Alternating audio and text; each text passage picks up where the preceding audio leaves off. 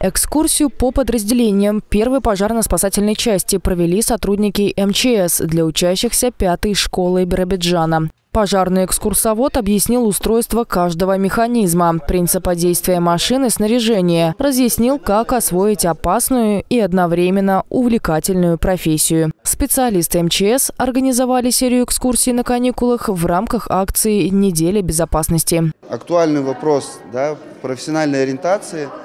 Рассказываем, как стать пожарным, что для этого нужно, какие знания, какие навыки, какая подготовка физическая.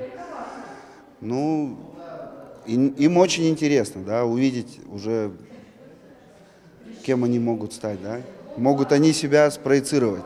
Сотрудники МЧС сразу обозначили важность диспетчерского пункта первой части, так как именно сюда стекается информация со всех районов области. Отсюда происходит распределение задач и принятие решений. Именно сюда люди попадают по телефонной связи, набрав единый номер.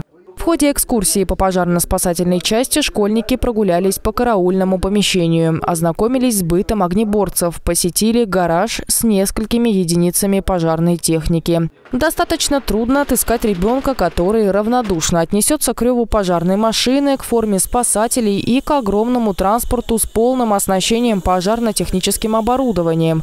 Я не знала что существует очень много рукавов для напора, для всасывания воды.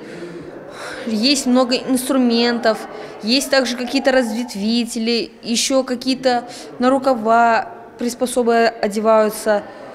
Что еще? Есть рации. Что меня больше всего испугало, это когда включились, сирену на машине. Я так испугался, что, наверное, даже любой взрослый испугается. Все это хоть и ненадолго, но погрузило ребят в образ спасателя. Поскольку такие экскурсии проводятся часто, а сотрудники МЧС рассказывают о нюансах и секретах службы, многие из ребят уже наметили для себя места в этом учреждении. Экскурсия прошла в дружеской атмосфере. Ребята подчерпнули много полезной информации из беседы с теми, кто ежедневно занимается тушением пожаров и спасением людей. Екатерина Кувалдина, Богдан Патрин. Новости 21.